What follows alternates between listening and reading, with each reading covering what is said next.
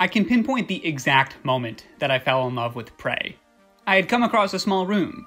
Behind its bullet-resistant windows, I saw supplies that I so desperately wanted, but the strength of the windows made it so that I couldn't smash my way through, and the door was locked.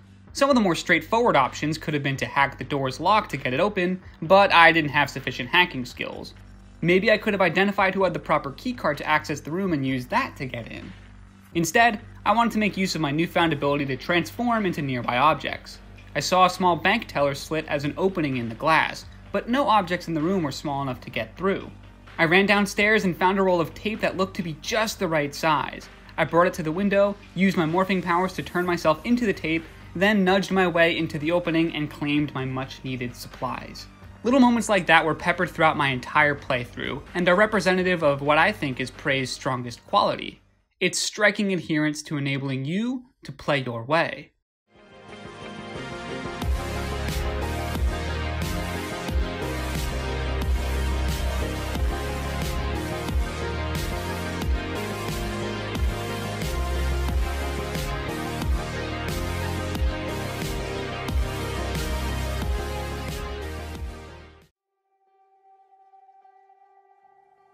It's a little ironic that I opened up my review of this game's predecessor, 2006's Prey, talking about development hell. It's a fate that the game was able to escape, but its direct sequel, Prey 2, wasn't so lucky.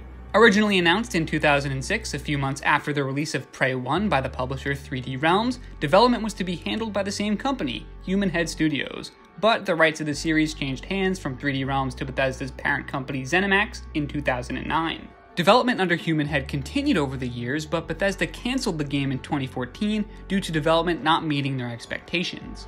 The early footage shows that it played with the Predator-Prey dichotomy implied with the series' name by turning you into a bounty hunter who collects bounties on dangerous aliens in an open world. It's sad that we never got the finished product to determine for ourselves if it was anything special, especially considering that its 2011 E3 presentation and playable demo were positively received. Though I will always wonder what that game could have been, what softens the blow is that the game we got instead is magnificent. 2017's Prey was developed by Arcane Studios, the company made famous by Dishonored, and oh my god, it's so good. It's been weeks since my last review because this game has had me hooked.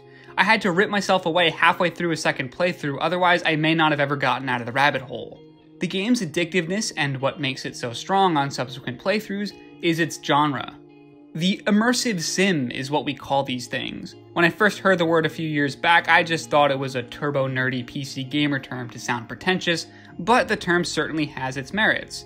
It's a genre with a few key attributes that Prey demonstrates in spades. Prey may be a game where you shoot people in first person, but it's not really a first-person shooter. It, and other games that share its genre like Deus Ex and System Shock, all have heavily interactive items and systems and worlds. Rather than developers building out scenarios and scripted sequences, they give you the tools to enable your own adventure and play your own way, and Prey executes that concept wonderfully. You play as amnesiac Dr. Morgan Yu, a scientist trapped on a derelict space station Talos 1. Your end goal is to find a way to deal with the threat of the Typhon, the wispy alien creatures that have taken over the station, and find out what happened to cause the station to go defunct in the first place. There are tons of twists and turns along the way that I refuse to spoil here, but one of the game's best twists is one that will grab you within an hour or so of it opening up.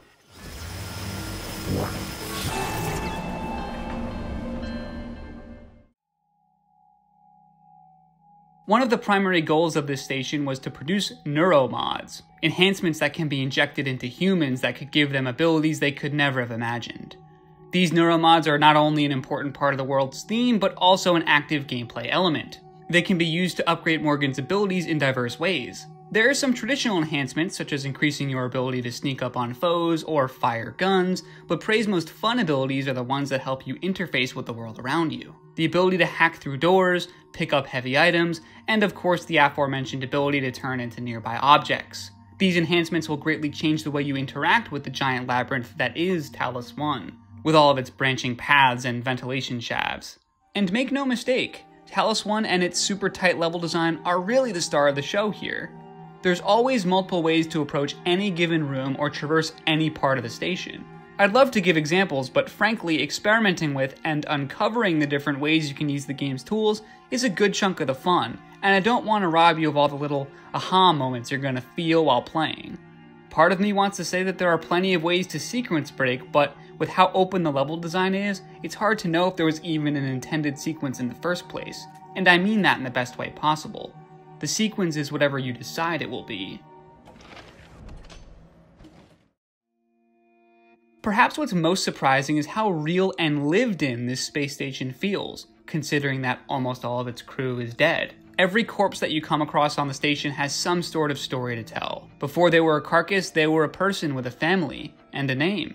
A name that can be looked up within the company directory, and perhaps knowing their former occupation will help you scavenge for supplies. Or maybe it won't.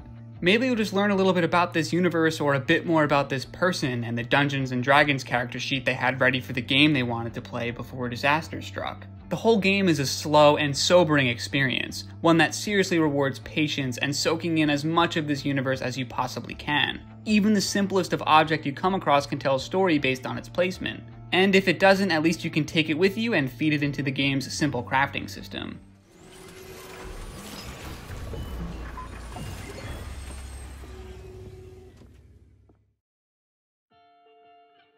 The game's slow pace and the way it encourages you to interact with every object makes it the perfect candidate for the survival horror elements it slowly introduces. Things are tense enough to begin with. You're low on supplies, health and armor can be tough to come by, and you're all alone. Until you're not alone. The mimics are Prey's most brilliant enemy type. They are aliens that turn into any nearby object, and if you walk by them or turn your back to them, they will shapeshift back into their natural form and pounce. Having these enemies in any other game may not have been all that special, but they really shine here because of Prey's levels and all the other systems.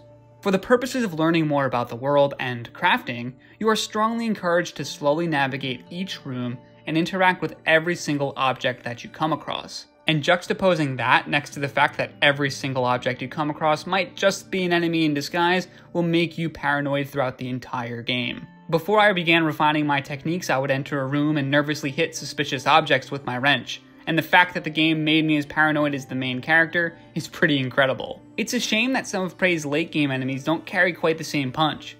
The originally terrifying Nightmare Typhon wasn't all that nightmarish once I realized that he could easily be cheesed just by standing in one location for about 2 minutes before he leaves.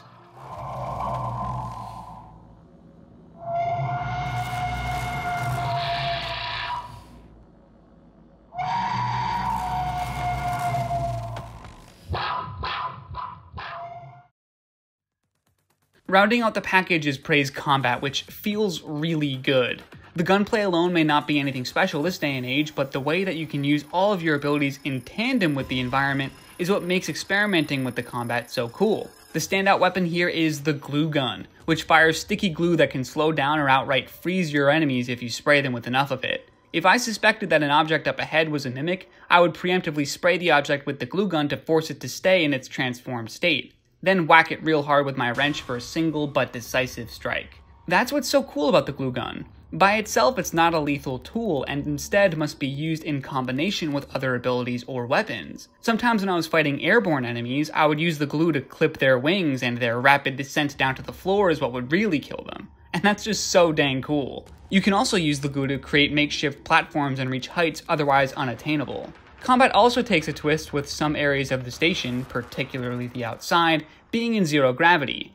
The disorienting nature of fighting in truly 3 dimensions is exciting, and these zero-G sections are some of the most atmospheric exploration moments that I had. The corpses of fallen crewmates drifting lifelessly in space, and the different explanations you could infer as to how they got there in the first place, it's all really chilling stuff.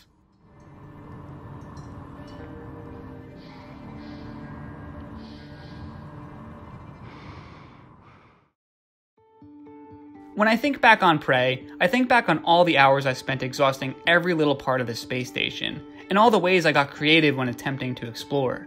Some of my fondest moments were the ones where I implemented some sort of clever solution to a problem that was posed to me, and I just felt like an absolute genius. But of course, I'm not the genius. The real geniuses are the ones who crafted this awesome world and these awesome systems that made those experiences possible in the first place.